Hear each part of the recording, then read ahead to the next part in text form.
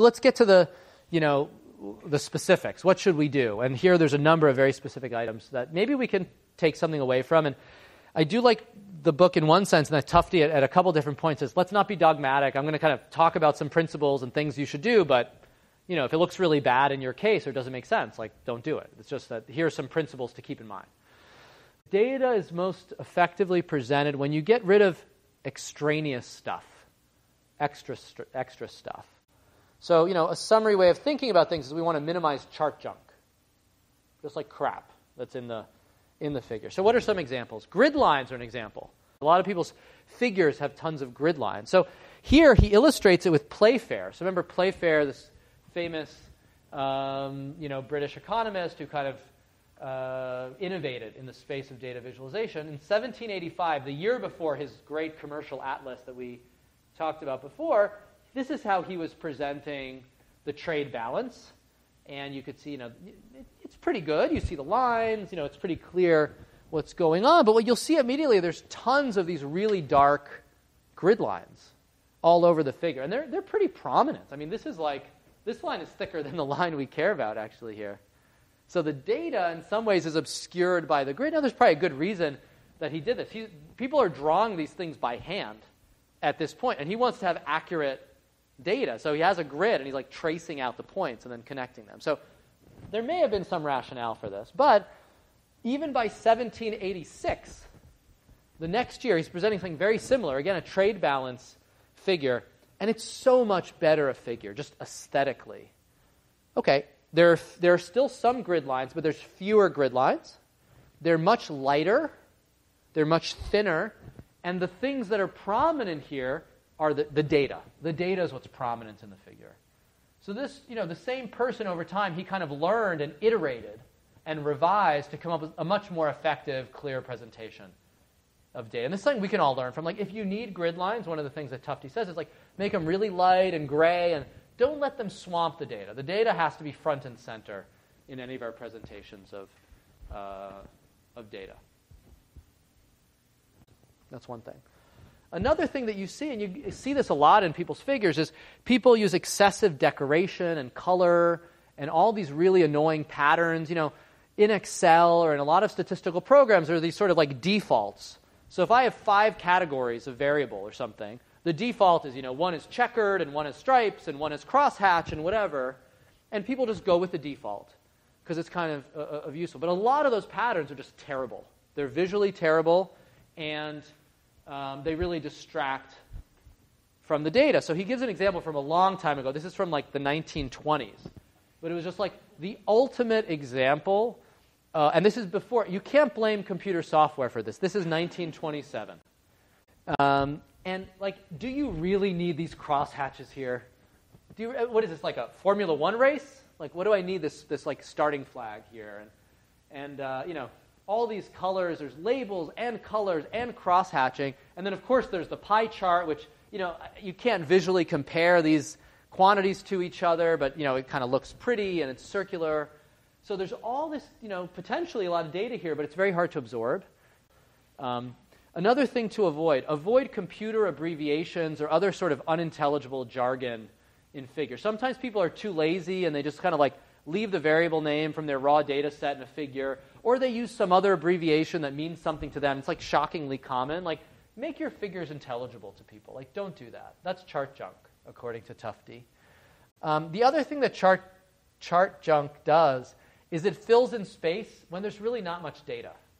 So it's sort of when there isn't that much data, the space is filled in with crap. And so he has, and in this case, it's better just to have a simple table. If you only have a limited number of things, observations, data points, better just to put in a simple table. People can digest 5 or 10 data points. So this is an example, and again, this is some of Tufte's words on top. He says, a series of weird 3-dimensional displays appeared in the magazine American Education in the 70s, delighting connoisseurs of the graphically preposterous.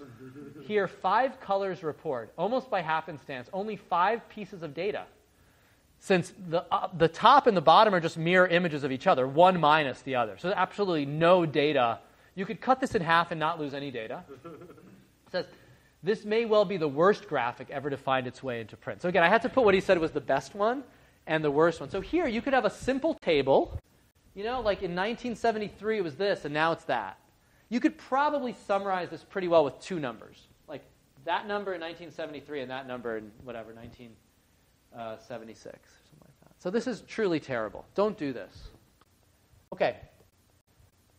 Reduce the use of colors when possible. So 5 to 10% of the population is either colorblind or color deficient.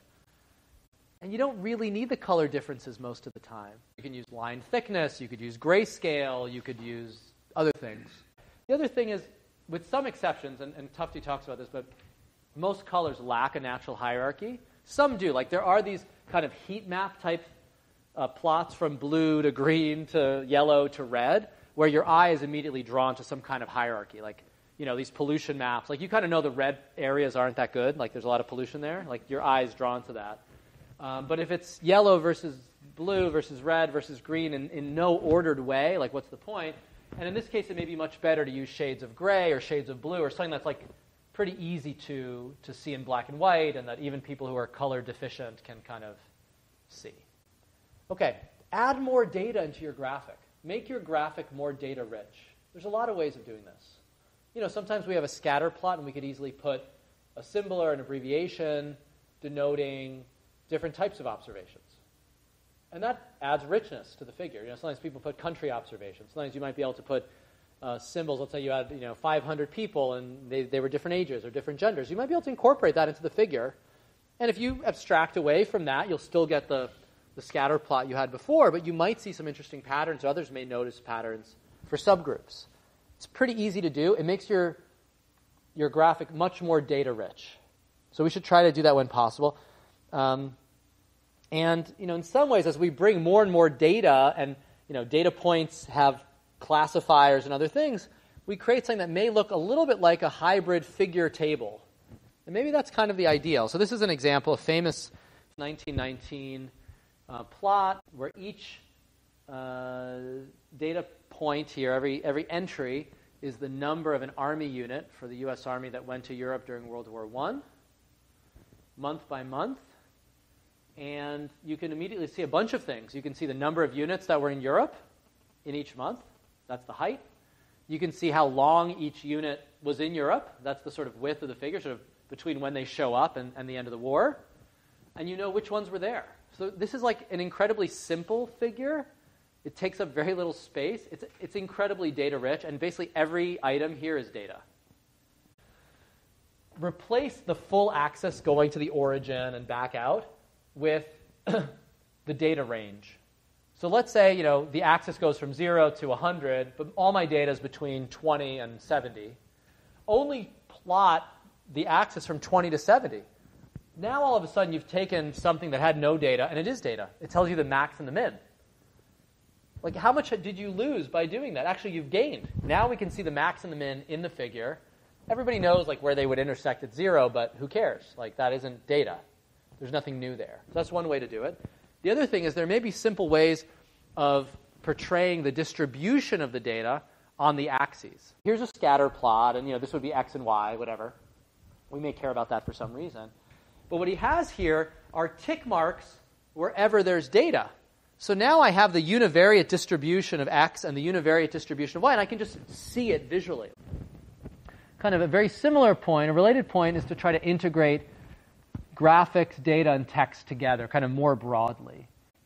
Famous early scientists like Leonardo da Vinci, or artist scientists like Leonardo da Vinci, Galileo, etc., all their notes were littered with graphics, and they integrated them throughout. They would be writing and integrate what they were talking about together, and there was no distinction between here's the text and here's the figure, the way we often write our papers. Like the early scientists integrated these things, and that was the best way to convey their ideas. And the question is, can we do this again? So here's a couple of examples. This is where I'm going to get to some recent figures. So one thing that Tufte advances in this sort of second edition of his book is what he calls spark lines. But, it doesn't have to be, called that or anything else necessarily.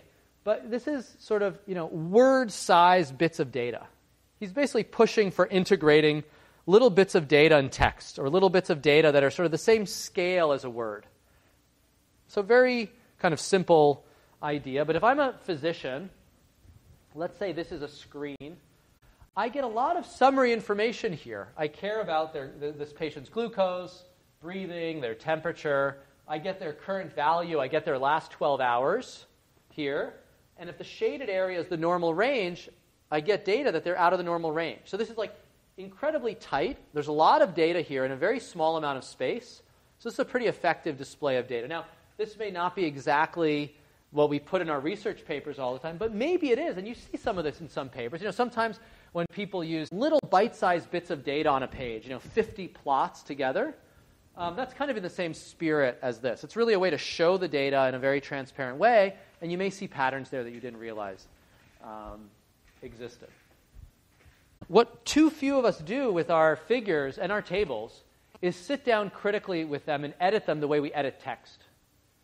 We should, and that's really weird because there's a lot of people who look at our tables and our figures, and a lot fewer people who actually carefully read every word of an article at the end of the day, especially with the rise of graphical abstracts and with summary figures being the things that get circulated and that people look at, summary tables, summary figures. We should be spending as much time iterating on and revising our tables and our figures as we do our text. But we don't. We obsess over words in section 5.2 and spend an hour reworking a paragraph, but rarely, unfortunately, do many social scientists sit down for hours and obsess over every detail of their figures. Some people do, but a lot of people don't. And the evidence that a lot of people don't is in almost any seminar you're in, you can look at a figure and immediately think of 3 or 4 ways to improve it.